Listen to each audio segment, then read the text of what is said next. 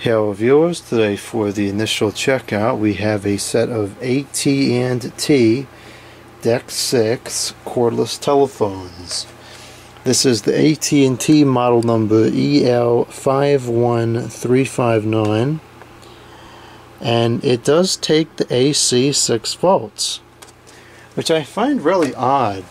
I didn't realize until a couple of months ago just how many AT&T telephones took AC voltage in. I just find that a bizarre design, because all they're doing is taking some of the components that would normally be in here and then putting them into the base. These don't look any smaller or feel any lighter, so why? Obviously it must be cheaper, I guess, because how else would they do it, but I just find it to be a very strange design. And it's kind of frustrating because it's hard to find replacement adapters for these when they go bad, because most of these adapters are AC to DC, not AC to AC low voltage. Regardless, and unfortunately, these telephones are not in very good condition anymore, because the goof that I bought them from decided to just put them into a paper bag and send them through the postal service as is. And you can't do that, but they did. And so they got pretty beat up on the way over, and they're not in the greatest of conditions anymore. And then, because I was agitated while trying to open the bag, or a box that they came in, it wasn't even a box, it was like a sturdy envelope, I accidentally cut through one of the cords, so I had to fix that. So just one fiasco after another, all because they couldn't spend an extra 2 minutes to wrap the thing in some kind of protective material. Regardless, this is a set of telephones I have been looking to get for a very long time. Oh, there's batteries in here still. These are the Rayovac 700 milliamp 2.4 volts nickel metal hydride batteries. That's also kind of odd, because from my experience anyways, a lot of the AT&T and VTech telephones from the DECT 6 era were pretty good with the batteries. So I'm surprised to see that these have been replaced. I don't see that too often. Anyways, what I was trying to get at before I made that discovery is that these are a set of telephones I have been looking for a very long time. I remember seeing them at a local pizza joint. The place was a total dive, but it had great pizza. And I remember they had one of these telephones there. They also had a, I don't know what the brand was, but it was a 210 with a typical 25-foot cord on it.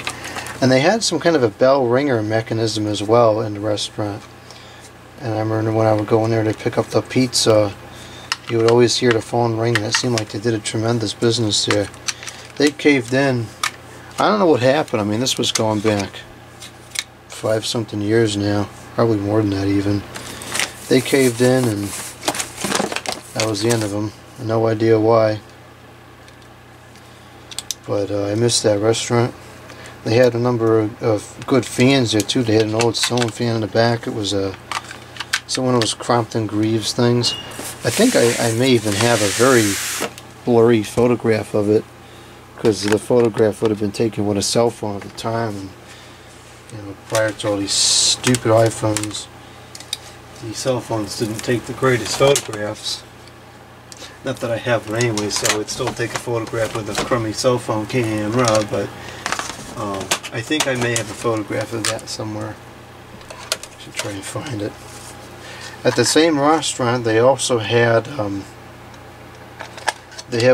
some patent high velocity fans. I'm pretty sure one of them was the U220, the newer version.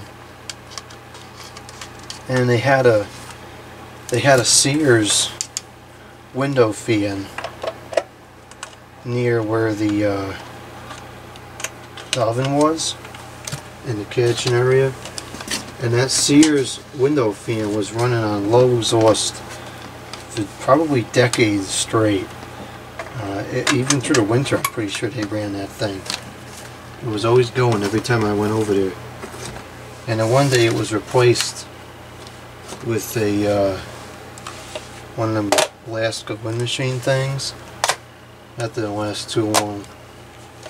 Then after that it was replaced with a like an attic fan kind of thing.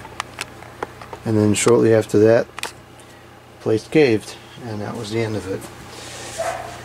So anyways, all of these phones are plugged in and charging, but for some reason it's not linking to the base. My batteries are getting all dirty. That's just lovely.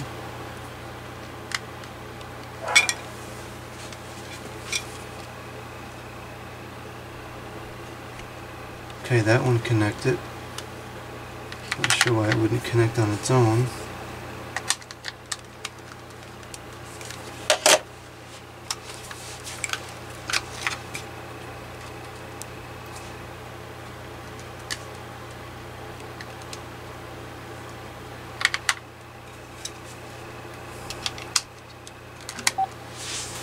Sticky stuff is getting everywhere.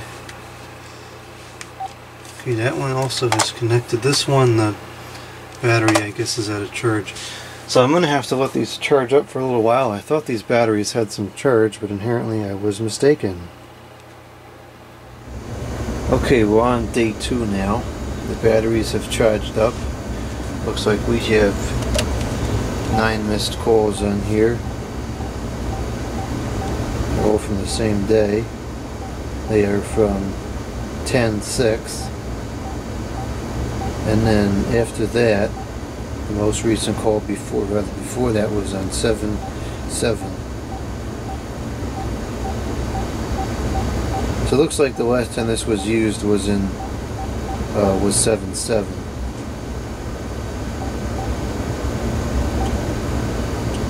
I wonder if that was this year. Could have been. These were purchased recently. Okay, so let's go ahead and delete the call log so we don't have a problem with something appearing on the video.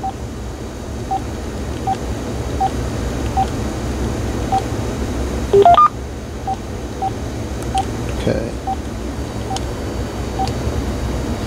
There's nothing in the directory, so that's fine. All the buttons seem to press okay.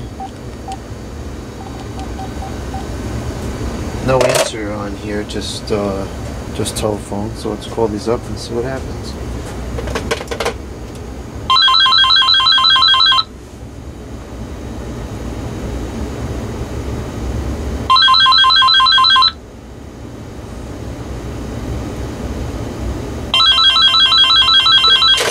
I miss hearing that ring. I remember in like the early to mid 2010s, you could hear that everywhere.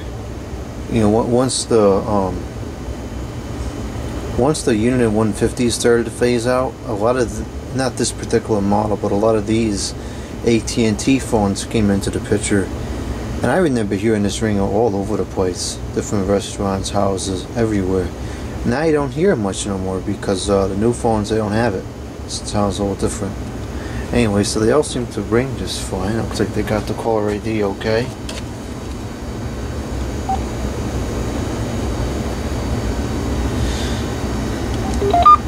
Okay.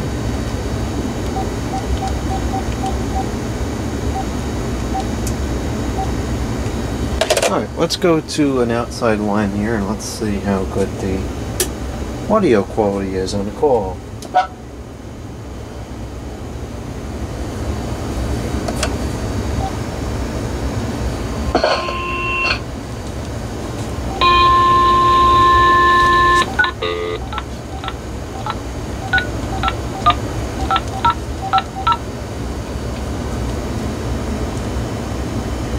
Fishing in a mountain stream. After the dance, they went straight home. The hostess taught the new maid to serve. To wrong thumbs. The show is a flop from the very start.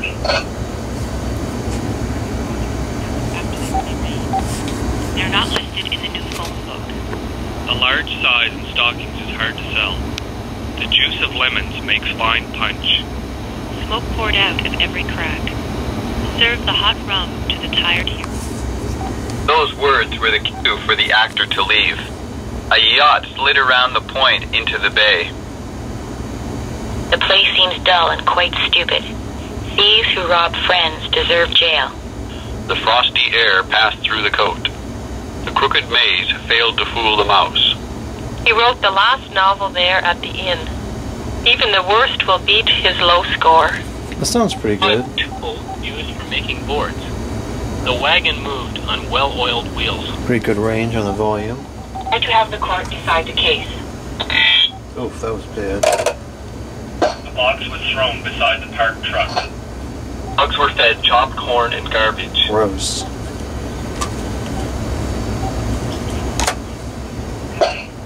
The two met while playing on the sand. The ink stain dried on the finished page. The ripe taste of cheese improves with age. Act on these orders with great speed. Okay, so as far as the incoming audio is concerned, it looks like they all work just fine. And it sounds pretty good too.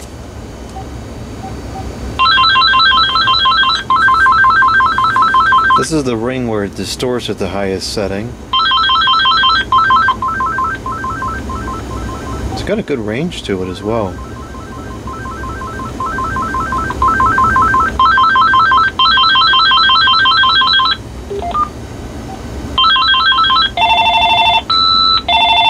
That's the one that we hear all the time now.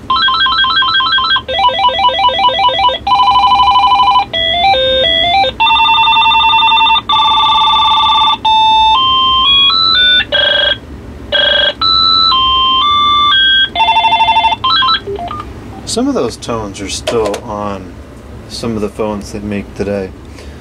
Okay, now I will... Oh, let's check this as well first.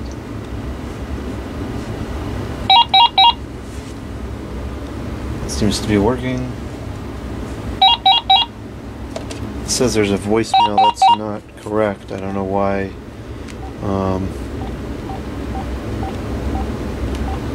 Clear voicemail.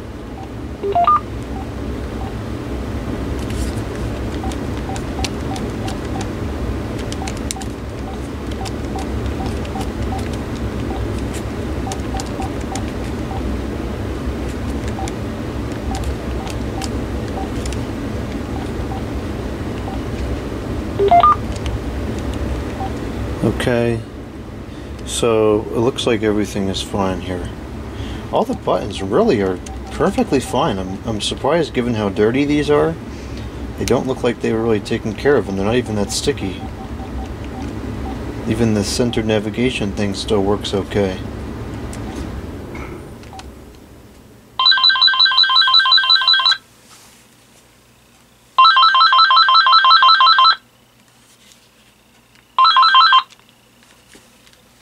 One, two, three, a feedback freak show. Actually, that wasn't too bad.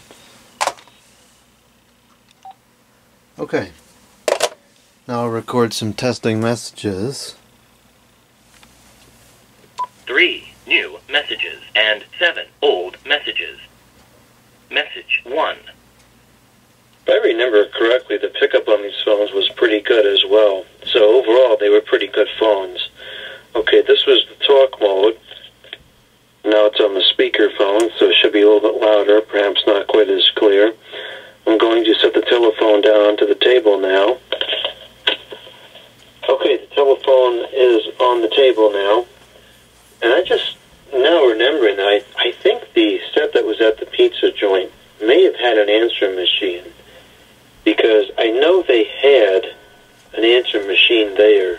Because when you'd call after hours, they would have an answering machine. So maybe this wasn't the exact set. I don't know. Anyways, regardless, right now I'm speaking about a foot over the phone. It's standing up on the table. I'm going to start moving backwards. Let's see how good the pickup remains. This is about 3 to 4 feet right now. If it's working at this distance, then I would consider it a good speakerphone. This is realistically about as far as I would expect a speakerphone to work in a real-world use case. Keep moving back now. About 6 feet away now. 8 feet away now. Beginning to move further away. across the room. Approximately 11 feet telephone. And it looks like the testing answering machine is still recording, so that must have been picking up okay. I will hang up this telephone into the base. Message 2. This is the second handset, which is currently on phone mode. Now it's on speaker mode. I'll hang this one up into the charge cradle. Okay, it didn't seem to hang up. Message 3.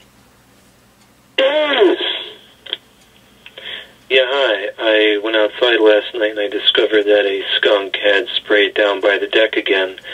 So maybe if you're available tonight, you can come over and help me clean it up.